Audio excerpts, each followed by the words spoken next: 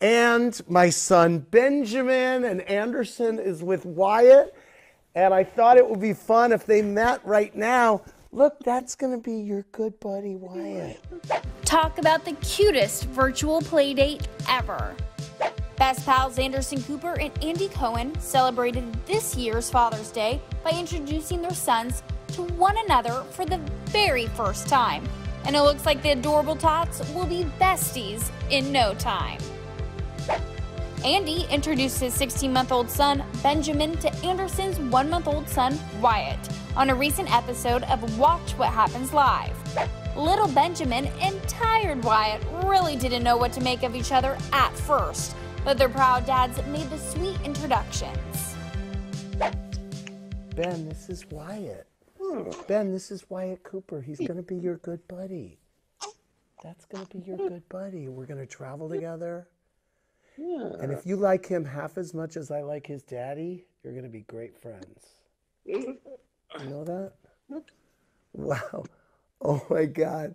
Hi, there he is. Oh, my God. Look at Wyatt. His lower lip trembles from now on. It's very adorable. Boy, he's got those eyes. He's got those peepers, Anderson.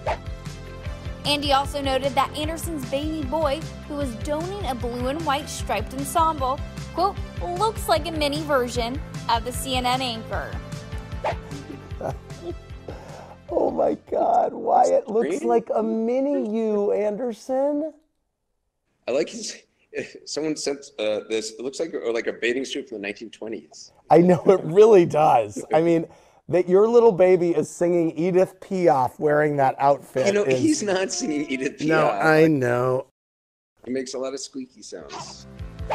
Cuteness overload. Both of the dads welcomed their baby boys via surrogate.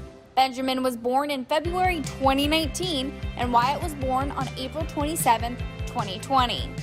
At the time of Wyatt's birth, Anderson took to Instagram to express his excitement over becoming a first-time dad.